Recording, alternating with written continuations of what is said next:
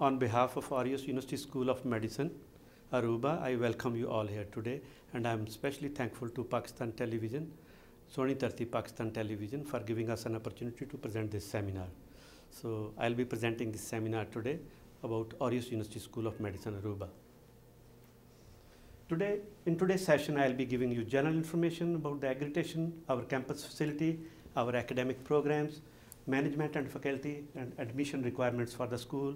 And I'll be discussing about the curriculum, clinical craftsmanship, fees and finance structure of the school, and our environment at the Aureus. And plus, we will be having question and answer session from the audience as well.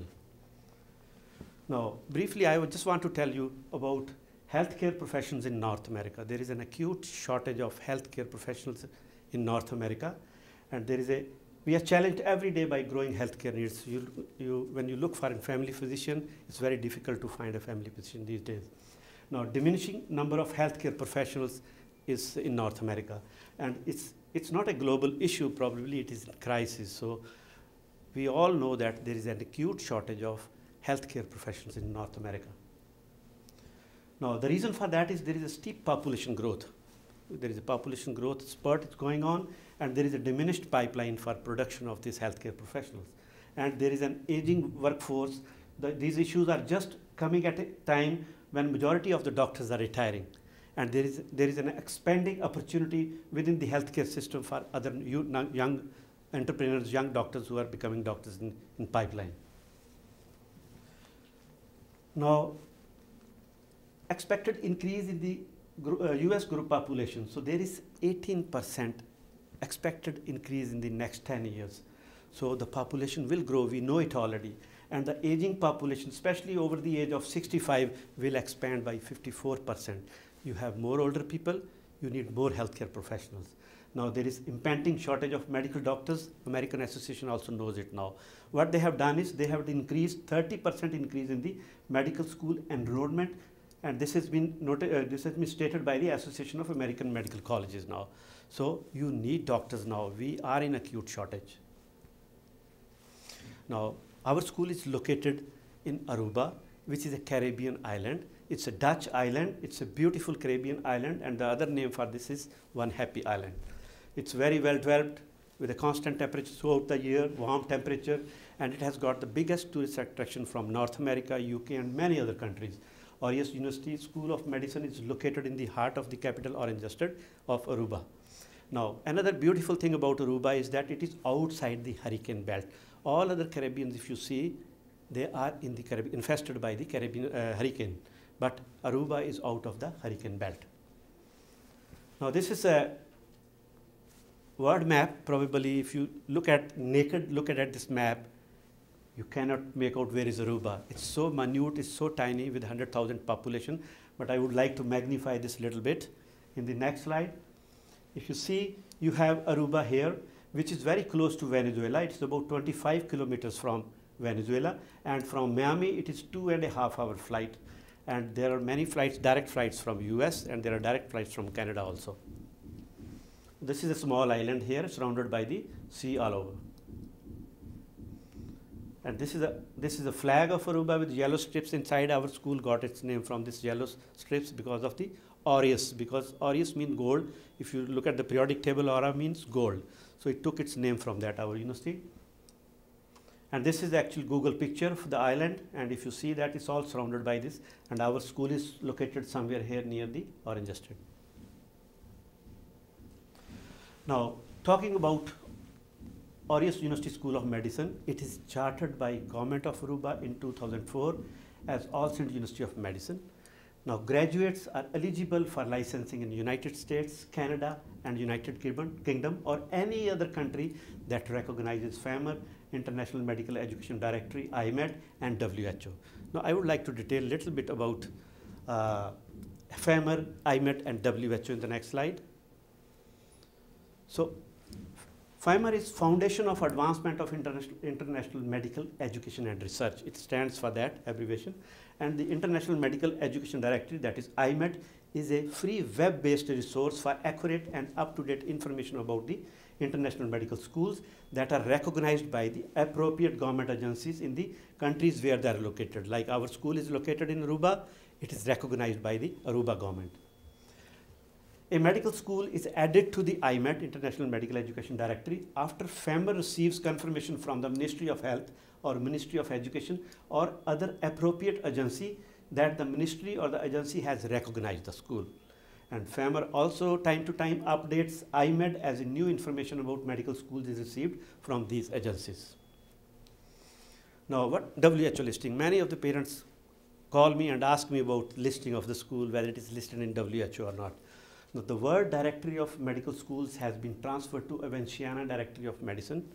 The Evansiana Directory is maintained by University of Copenhagen in Denmark.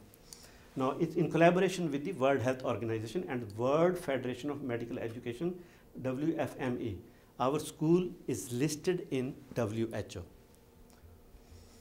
Now, continuing with that, so it is listed in the Directory of World Health Organization, approved for USMLE steps and ECFMG certification in the US, and recognized by the Medical Council of Canada. Now, our mission, school's mission is dedicated to provide our graduates with strong medical background to succeed as medical professionals. We strive to educate graduates with a sense of social responsibility. Now, we have two academic programs. One is 4-year MD program and the other one is 5-year MD program. In the 4-year MD program, we take students who have done bachelor's of biology or bachelor's degree in biology or related sciences. And during this 4-year MD program, they have to undergo 20 months of basic sciences program. Out of this, 60 months they have to spend in Aruba. So that is 4 semesters they have to spend in Aruba. That is 3.5 months each semester with 15 days break in between. So 4 semesters they will be spending in Aruba, and then the 5th semester they will come to New York for 5th semester for ICM, that is Introduction to Clinical Medicine. And then after that they will be taking our in-house examination and board preparation and preparing for the in-house examination, comprehensive basic sciences examination. After clearing that examination, we'll send their application for the USMLE1 examinations. And after they finish their USMLE1 examination and their score comes, they are in line for clinical rotation for various hospitals in the US. So they will be spending almost close to 2 years of clinical clerkship in US and Canada. And the other program, that is 5-year MD program. So the only difference between this program is that this is meant for the students who are 10+2 or grade 12 graduates. So they will be spending 12 months of pre-medical courses program that our school has. It is 1-year program, and it comprises of 3 semesters in which they will be undergoing, we'll be giving them 90 college credit hours in physics, chemistry, English, maths, biology, and then we'll be introducing little bit of our medical introductory classes in the 3rd semester, and ultimately after clearing the screening exam, our screening exam for the pre-med, they will enter the MD courses. Actually, they will be medical students starting now with the medical college in MD1. Now in the pre-med, as I told you, there are 3 semesters, pre-med 1, 2, and 3.